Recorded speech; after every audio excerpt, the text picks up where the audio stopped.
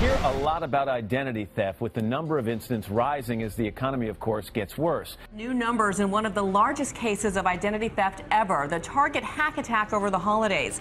The giant retailer now saying the number of customers who had their personal information stolen is actually nearly 3 times larger than first reported, as many as 110 million people.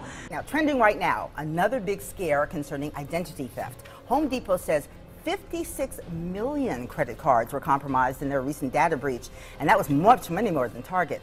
If we're honest, most of us are not doing a whole lot about identity theft, so imagine how much more vulnerable our kids are to the crooks. We've discovered children under age 5 are the newest targets, and this is a crime that can ruin our kids' credit before they're even old enough to have credit. Imagine a 5th grader who is already bankrupt, or a 16-year-old in debt for houses and cars.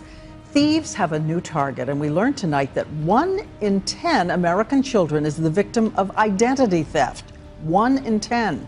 New information shows if you're on Facebook, there's a chance some hack out there could figure out your social security number just by the answers you gave to 2 simple questions on your profile.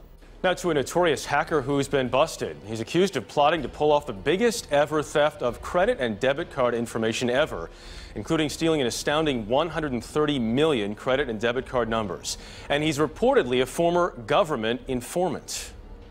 Warning tonight, if you're signing up on healthcare.gov, your personal information could be accessed by complete strangers.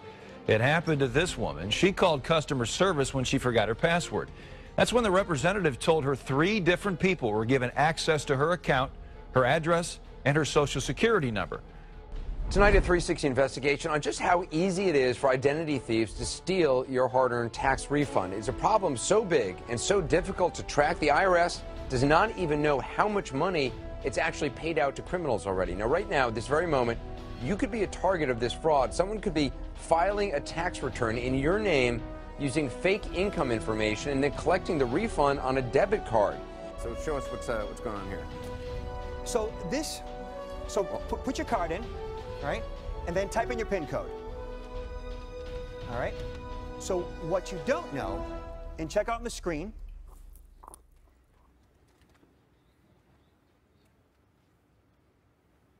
so there's a hidden camera in here. Oh my God. We're able to record your PIN code.